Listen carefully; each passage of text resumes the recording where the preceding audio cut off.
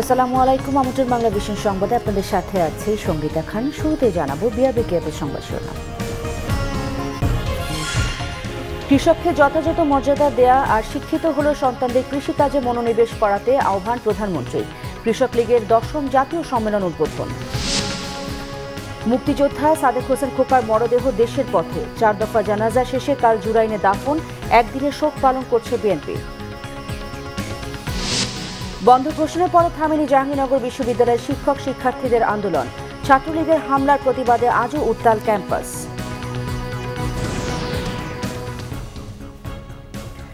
দেখছিলেন বিআরবি কেবল সংবাদ শিরোনাম। এবার বিস্তারিত। শিক্ষিত হলেও সন্তানদের কৃষিকাজে মনোনিবেশ করানোর আহ্বান জানিয়েছেন প্রধানমন্ত্রী শেখ হাসিনা। তিনি বলেন, কৃষিকাজে লজ্জার কিছু নেই, স্কুল জীবন থেকে এই অভ্যেস গড়ে তুলতে হবে। একই সাথে কৃষককে যথাযথ মর্যাদা দেওয়ার আহ্বানও জানান প্রধানমন্ত্রী। আওয়ামী লীগের সহযোগী সংগঠন কৃষক লীগের 10ম জাতীয় সম্মেলনে এমন কথা বলেন তিনি।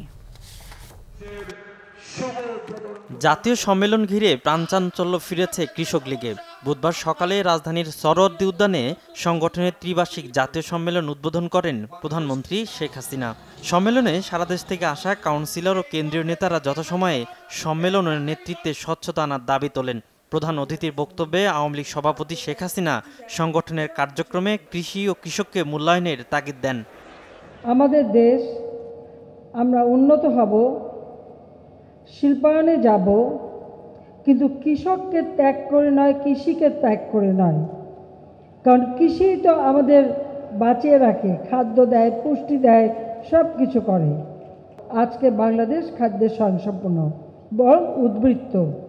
বাংলাদেশকে পুনরায় বিএনপি ক্ষমতা এসে খাদ্যের ঘাটতি করেছিল। আমরা 2009 এসে আবার বাংলাদেশ এখন এগিয়ে যাচ্ছে। কৃষি নির্ভর দেশের খাদ্য তালিকার কথা স্মরণ করে শেখ হাসিনা বলেন, নিজের ফসল নিজে ফলানোই লজ্জার কিছু নেই। আমাদের যারা লেখাপড়া শিখলেই তারা আর মাঠে যেতে চায় না। কৃষকের ছেলে বাবা কৃষি কাজ করে লেখাপড়া শিখিয়েছে, ছেলে মেয়ে অবশ্যই তার মাঠে যাওয়া উচিত, যাবে না কেন? কিন্তু দুর্ভাগ্য আমাদের যে 2 পাতা পড়েই মনে করে আমি কেন যাব। আমার মনে হয় ওই চিন্তার থেকে দূরে থাকা দরকার। যে কারণে এবার ধান কাটার সময় আমি আমাদের ছাত্রলীগরাও বলেছিলাম যে তোমরা এখন মাঠে চলে যাও, সবাই ধান কাটায়, কৃষকদের হাত বাটাও, তাদের সাথে হাত লাগাও, এতে লজ্জার কিছু না। ঘোষণা দেন কৃষি জমি বাঁচাতে হবে, এজন্য অর্থনৈতিক অঞ্চলসহ নানা উদ্যোগও তুলে ধরেন প্রধানমন্ত্রী শেখ হাসিনা। সৈয়দ আব্দুল মুহিত, বাংলাভিশন, ঢাকা। বীর মুক্তিযোদ্ধা, বিএনপির ভাইস চেয়ারম্যান এবং সাবেক মেয়র সাদেক হোসেন খোকার মরদেহ নিয়ে ঢাকার উদ্দেশ্যে রওনা হয়েছে তার পরিবার। বুধবার নিউ ইয়র্কের জন এফ কেনেডি বিমানবন্দরে মরদেহ নিয়ে মেয়র সাদেক হোসেন খোকার স্ত্রী, 2 পুত্র সহ ঢাকার পথে রওনা হবার সময় অনেকেই বিদায় জানান। এ সময় অনেকেই দুঃখ ভারাক্রান্ত মন নিয়ে প্রিয় এই নেতার পরিবারের সদস্যদের সান্ত্বনা দেন। জন এফ কেনেডি বিমানবন্দরে সাদেক হোসেন খোকার বড় ছেলে প্রকৌশলী ইশরাক হোসেন বাংলাভিশনকে জানান, জনগণের নেতা জনগণের কাছেই ফিরে যাচ্ছেন। সব ঠিক থাকলে বৃহস্পতিবার সকাল 8:10 ঢাকার শাহজালাল আন্তর্জাতিক বিমানবন্দরে সাদেক হোসেন খোকার মরদেহ পৌঁছার কথা রয়েছে।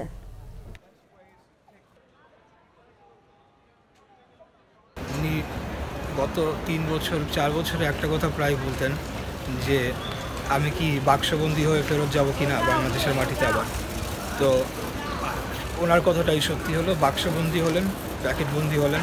তো যাই হোক, তারপরেও উনি যে যাচ্ছেন, ওনার অন্তিম ইচ্ছাটা পূরণ হচ্ছে, সেটার জন্য আমি যারা সহযোগিতা করেছেন সবাইকে ধন্যবাদ জানাচ্ছি।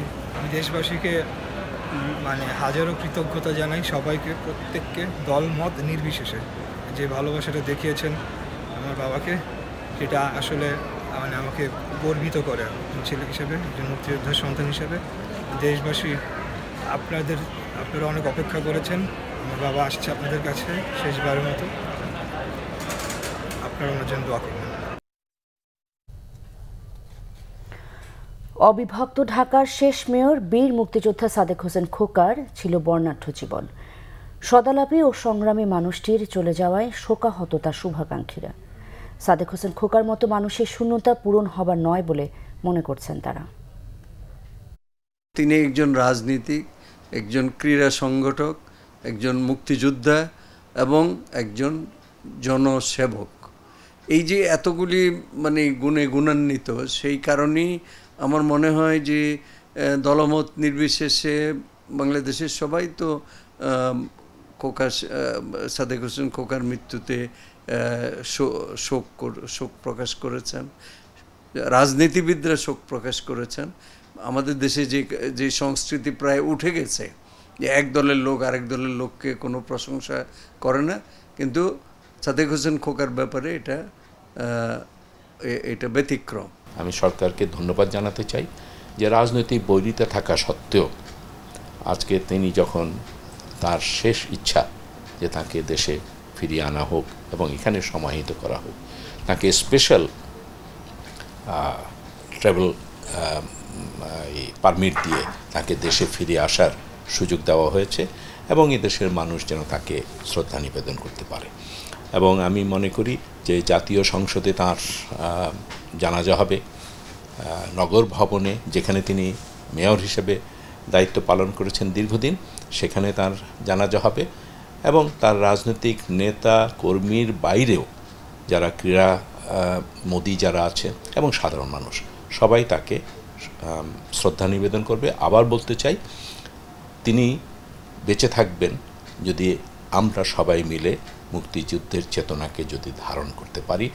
ছোটোবেলার থেকেই দেখছি, বড়বেলায় তো আপনারা সবাই জানেন, কারণ আপনারা সবাই দেখেছেন যে একটা পলিটিশিয়ান সে একটা পার্টির কর্ণধার।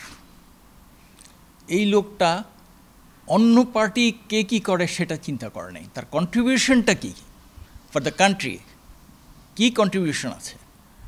সে সেই রকম লোকের জন্যে, সেই সব লোকের জন্যে সে আওয়ামী লীগ করে না, বিএনপি করে না, কী করে সেটা that is immaterial to him. তো সে তাদের নামও সব রাস্তাঘাট করে দিয়েছে, যত কিছু পারছে করেছে। এবং আরেকটা জিনিস আমি যেটা লক্ষ্য করেছি সবসময়, সে কিন্তু খুব মানুষকে সাহায্য করার টেন্ডেন্সি। এবং আপনি দেখেন না, ওর লাশটা যদি বাংলাদেশে আসে তখন আপনি বুঝতে পারবেন, ওর লাশ আসলে আপনি বুঝতে পারবেন আমার কথার কতটুকু সত্যতা আছে এখানে, আমার কথার কতটুকু সত্যতা আছে। এত বড় মনের মানুষ, কোনোদিন কন্ট্রিবিউশন করে কারোর কাছে কোনোদিন প্রচার নাই তার। এদিকে সাবেক মেয়র ও দলের ভাইস চেয়ারম্যান বীর মুক্তিযোদ্ধা সাদেক হোসেন খোকার মৃত্যুতে আজ শোক দিবস পালন করছে বিএনপি। শোক দিবসের কর্মসূচির অংশ হিসেবে নয়াপল্টনের কেন্দ্রীয় কার্যালয় সহ দেশের সব দলীয় কার্যালয়ে কালো পতাকা উত্তোলন করা হয়েছে। নেতাকর্মীরা কালো ব্যাজ ধারণ করেছেন। এছাড়া সাদেক হোসেন খোকার আত্মার মাগফিরাত কামনায় কোরআনখানি ও দোয়া মাহফিল অনুষ্ঠিত হয়েছে। নয়াপল্টনের কেন্দ্রীয় কার্যালয়ের নিচতলায় বীর মুক্তিযোদ্ধা সাদেক হোসেন খোকার স্মরণে রাখা শোক বইতে স্বাক্ষর করেছেন বিএনপি এবং অঙ্গ ও সহযোগী সংগঠনের নেতাকর্মীরা।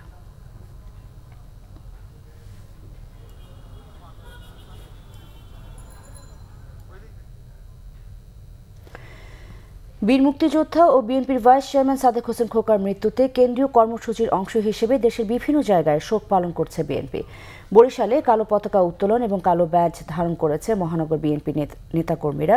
সকালে নগরের অশ্বিনী কুমার টাউন হলের সামনে কর্মসূচিতে উপস্থিত ছিলেন মহানগর বিএনপির সিনিয়র সহ সভাপতি মনিরুজ্জামান ফারুক সহ বিএনপির অঙ্গ সংগঠনের নেতারা।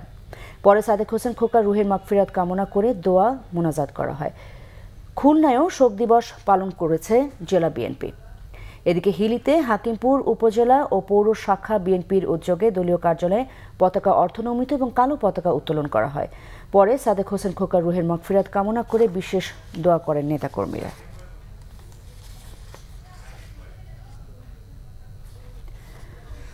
বন্ধ ঘোষণার পরেও থামেনি জাহাঙ্গীরনগর বিশ্ববিদ্যালয়ের শিক্ষার্থীদের আন্দোলন।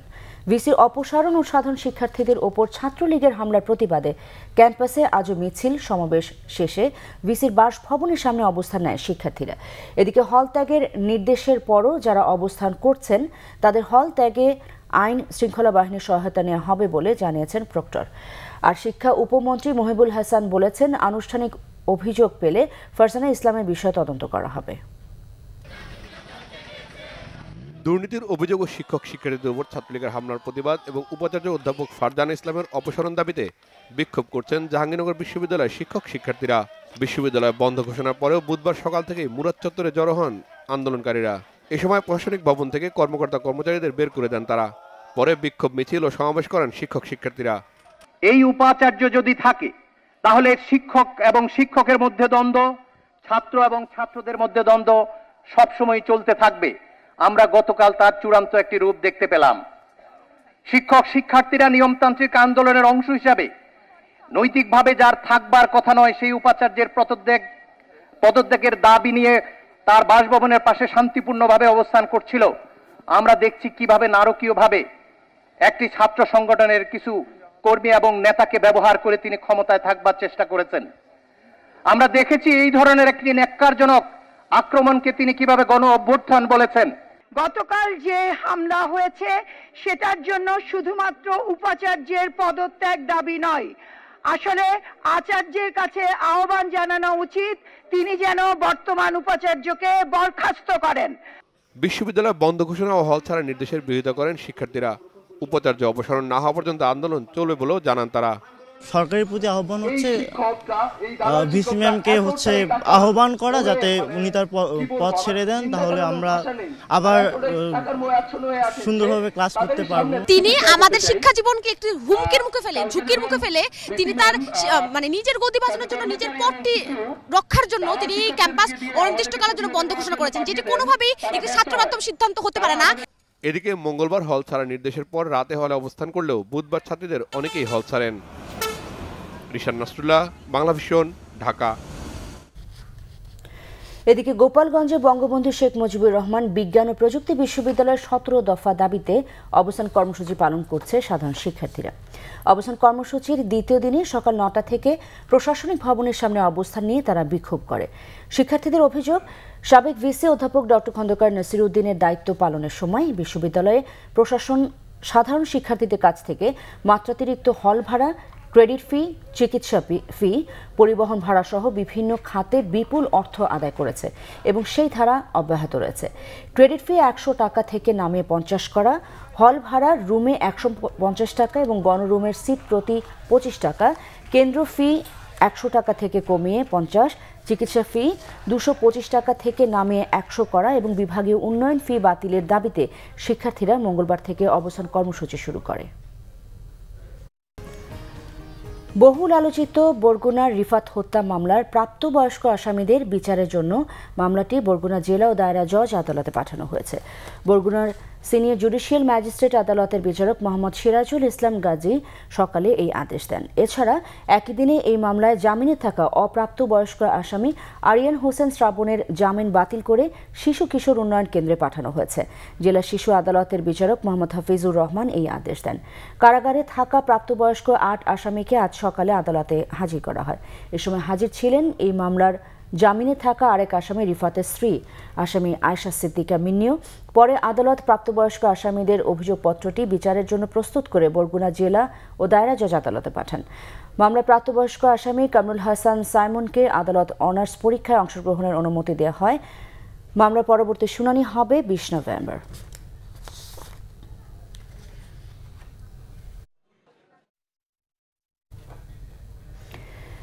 ঝিনাইদহের মহেশপুরে নিখোঁজের 6 দিন পর ঋতু খাতুন নামের এক গৃহবধূর লাশ উদ্ধার করেছে পুলিশ।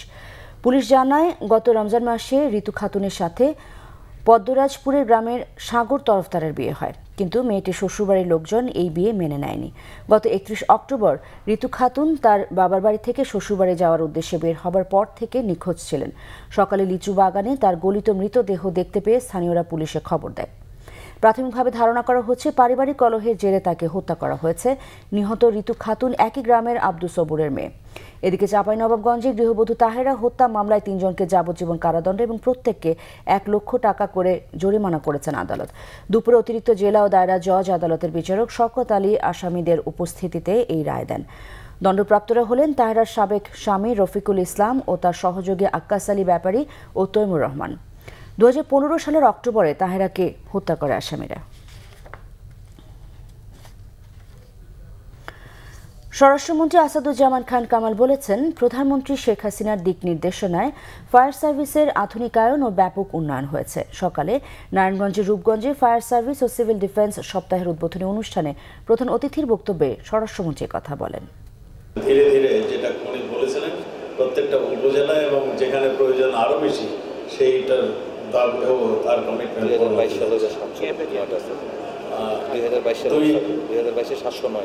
2022-এ আমরা টার্গেট করেছি, আমরা টোটাল 709টি ফায়ার স্টেশন সারা বাংলাদেশে তৈরি হবে।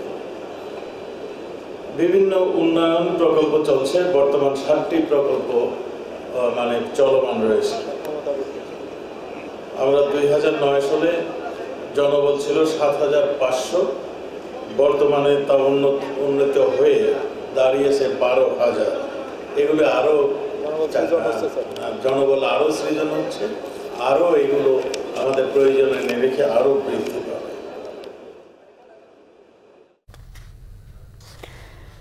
চিকিৎসা সেবার বেহাল দশা রাজশাহীর মোহনপুর স্বাস্থ্য কেন্দ্রে। ডাক্তার সংকট, ওষুধের অভাব এবং রোগ নির্ণয়ের তেমন যন্ত্রপাতি না থাকায় কাঙ্ক্ষিত চিকিৎসা পাচ্ছে না রোগীরা। তারপরও স্বাস্থ্য কেন্দ্রের ভেতরে চলে অসামাজিক কাজ এবং মাদক সেবন। শীঘ্রই এই অবস্থা পরিবর্তনের আশ্বাস দিয়েছেন সিভিল সার্জন। রাজশাহী থেকে পরিতোষ চৌধুরী আদিত্য রিপোর্ট। ডাক্তারসহ লোকবলের অভাবে মোহনপুর উপজেলার স্বাস্থ্য কমপ্লেক্সটি নিজেই রোগী হতে বসেছে।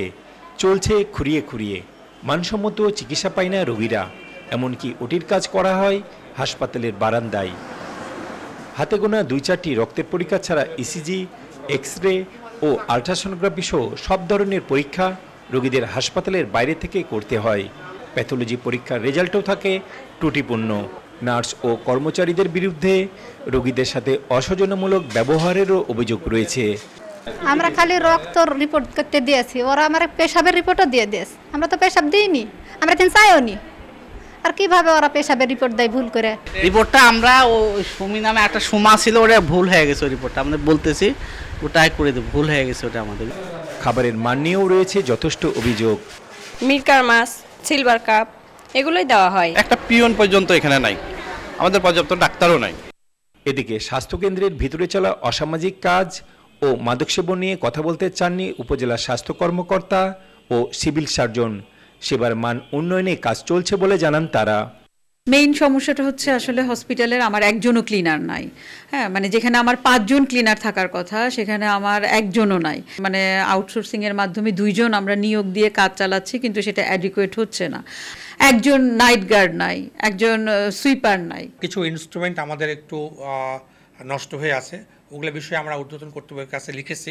ইনশাল্লাহ সেগুলো দ্রুত ইনশাল্লাহ আমাদের মেরামত হতে অথবা রিপ্লেসমেন্ট আমরা পেয়ে যাব আশা করি। পরিতোষ চৌধুরী আদিত্য, বাংলাভিশন, রাজশাহী। দেশে বিভিন্ন জায়গায় পালিত হয়েছে ফায়ার সার্ভিস ও সিভিল ডিফেন্স সপ্তাহ। চট্টগ্রামে ফায়ার সার্ভিস ও সিভিল ডিফেন্স সপ্তাহ উপলক্ষে মহানগরীর আগ্রাবাদে সকালে একটি মহড়ার আয়োজন করা হয়। পরে দুর্যোগ মোকাবেলায় সচেতনতামূলক বক্তব্য রাখেন চট্টগ্রাম বিভাগীয় কমিশনার আব্দুল মান্নান। এদিকে জয়দেবপুর ফায়ার সার্ভিস ও সিভিল ডিফেন্স স্টেশন চত্বরে সপ্তাহের উদ্বোধন করেন গাজীপুরে জেলা প্রশাসক এস.এম. তরিকুল ইসলাম। রাজশাহীতে সিভিল ডিফেন্স সপ্তাহের অনুষ্ঠানে প্রধান অতিথি city mayor AHM Khairuzzaman Liton fire service কর্মীদের মূল্য ও অবদান অর্থ দিয়ে পরিশোধ করা যাবে না বলে মন্তব্য করেন। দিবসটি উপলক্ষে ব্রাহ্মণবাড়িয়ায় সকালে ফায়ার সার্ভিস এবং সিভিল ডিফেন্স অফিস কার্যালয়ে সভা হয়। র্যালি ও আলোচনা সভার মধ্য দিয়ে খাগড়াছড়িতে ফায়ার সার্ভিস ও সিভিল ডিফেন্স সপ্তাহ পালিত হয়েছে। দিবসটি উপলক্ষে সাতক্ষীরায় আলোচনা সভা ও মহড়া অনুষ্ঠিত হয়। এছাড়া নেত্রকোনা, পঞ্চগড়, নাটোর, জয়পুরহাট, মেহেরপুর, চাঁদপুর, লক্ষ্মীপুর বিভিন্ন জায়গায় পালন হয়েছে ফায়ার সার্ভিস ও সিভিল ডিফেন্স সপ্তাহ।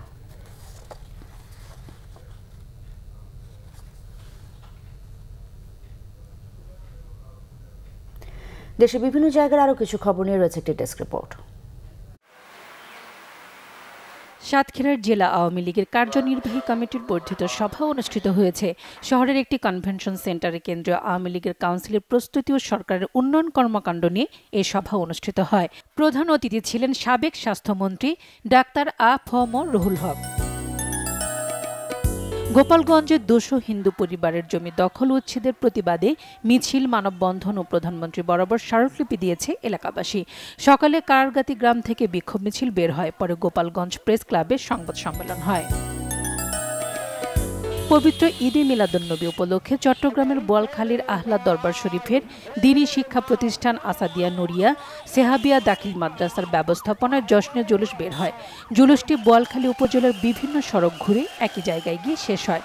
পরে বিশ্ব মুসলিমের শান্তি কামনায় আখিরি মোনাজাত পরিচালনা করেন আহলা দরবার শরীফের সাজ্জাদ দানশীল শাহ সুফি সৈয়দ আবরার ইবনে সেহাব আল কাদেরি আল চিশতি। এ সময় তিনি ঢাকার আসন্ন ঈদে মিলাদুন্নবীর জশ্নে জুলুসে সকল মুসলিমদের অংশগ্রহণের আহ্বান জানান। আসন্ন পবিত্র ঈদে মিলাদুন্নবী উপলক্ষে রাঙ্গামাটিতে সংবাদ সম্মেলন হয়েছে। সকালে শহরের একটি হোটেলে আয়োজিত সংবাদ সম্মেলনে জানানো হয়, রাঙ্গামাটি 3 পার্বত্য জেলায় এবার সর্ববৃহৎ জশ্নে জুলুস অনুষ্ঠিত হবে। হবিগঞ্জের আজমিরিগঞ্জে ফেসবুকে যুবলীগ সম্পর্কে ও দলীয় নেতাকর্মীদের বিরুদ্ধে অপপ্রচার চালানোর অভিযোগে ডিজিটাল নিরাপত্তা আইনে 6 জনের বিরুদ্ধে মামলা দায়ের করা হয়েছে। আদালত মামলাটি আমলে নিয়ে আসামিদের বিরুদ্ধে গ্রেফতারি পরোয়ানা জারি করেছেন। আজমিরিগঞ্জ উপজেলার যুবলীগের আহ্বায়ক বাবলু রায় এই মামলা দায়ের করেন। হবিগঞ্জের লাখাই উপজেলার বিভিন্ন ইউনিয়নে বাল্যবিবাহ, গ্রাম্য দাঙ্গা প্রতিরোধ পিট পুলিশিংয়ের আলাদা 3টি সভা হয়েছে। সকালে মাদনা বাজার ও ভবানীপুর হাই স্কুল অ্যান্ড কলেজে সচেতনতামূলক এ সভা অনুষ্ঠিত হয়। যশোরের ভৈরব নদের খননকৃত মাটি ব্যক্তি মালিকানা জমিতে ফেলানো এবং তাতে গাছ রোপণের প্রতিবাদে মানববন্ধন হয়েছে। যশোর সদর উপজেলার চূড়ামনকাটি ও হাসিমপুর ইউনিয়নের নদী পাড়ের ক্ষতিগ্রস্ত মানুষের ব্যানারে এ মানববন্ধন অনুষ্ঠিত হয়। সিলেটে চলছে 3 দিনব্যাপী রবীন্দ্র স্মরণোৎসব। কবিগুরু রবীন্দ্রনাথ ঠাকুরের সিলেট আগমনের 100 পূর্তি উপলক্ষে সব আয়োজন করা হয়। এ উপলক্ষে এমসি কলেজ, সিংহবাড়ির ব্রাহ্ম মন্দির ও মাছিমপুরে চলে নানা আয়োজন। নতুন সড়ক পরিবহন আইন সম্পর্কে সচেতনতা বাড়াতে এই আইন মেনে চলতে কিশোরগঞ্জে কর্মশালা অনুষ্ঠিত হয়েছে। দুপুরে শহরের আন্তজেলা গাইটাল বাস স্ট্যান্ডে পরিবহন শ্রমিক ও মালিকদের নিয়ে এ কর্মশালা হয়। লক্ষ্মীপুরে 4 বছরের এক শিশুকে ধর্ষণের দায়ে বেলাল নামের এক যুবককে যাবজ্জীবন কারাদণ্ড দিয়েছে আদালত। দুপুরে লক্ষ্মীপুরে জেলা ও দায়রা জজ শিশু আদালতের বিচারক মোহাম্মদ সিরাজউদ্দৌলা কুতুবী এ রায় দেন। কুড়িগ্রামে ওষুধ বিক্রির এমআরপি বাস্তবায়ন, মেয়াদ উত্তীর্ণ ওষুধ ফেরত ও অবৈধ ড্রাগ বিক্রি বন্ধ সহ বিভিন্ন বিষয় নিয়ে সংবাদ সম্মেলন হয়েছে। দুপুরে স্থানীয় প্রেস ক্লাবে বাংলাদেশ কেমিস্ট অ্যান্ড ড্রাগিস্ট সমিতির কুড়িগ্রাম জেলা শাখা বিভিন্ন কর্মসূচি পালন করে। ঠাকুরগাঁওয়ের খটসিঙ্গা গ্রামের কৃষি জমিতে ইট ভাটা নির্মাণ বন্ধের দাবিতে মানববন্ধন করেছে এলাকাবাসী। এ সময় কৃষক, এলাকাবাসী ও স্কুল শিক্ষার্থীরা ইট ভাটা নির্মাণের প্রতিবাদ জানায়। Morsheda Rasel, Bangla vision news desk. আমরা সংবাদ শেষ করব বিআরবি কেবল শিরোনামগুলো আরেকবার জানিয়ে। কৃষককে যথাযথ মর্যাদা দেয়া আর শিক্ষিত হলে সন্তানদের কৃষিকাজে মনোনিবেশ করাতে আহ্বান প্রধানমন্ত্রী। কৃষক লীগের 10ম জাতীয় সম্মেলন উদ্বোধন। মুক্তিযোদ্ধা সাদেক হোসেন খোকার মরদেহ দেশের পথে, 4 দফা জানাজা শেষে কাল জুরাইনে দাফন। একদিনের শোক পালন করছে বিএনপি। বন্ধ ঘোষণার পরও থামেনি জাহাঙ্গীরনগর বিশ্ববিদ্যালয়ের শিক্ষক শিক্ষার্থীদের আন্দোলন। ছাত্রলীগের হামলার প্রতিবাদে আজও উত্তাল ক্যাম্পাস।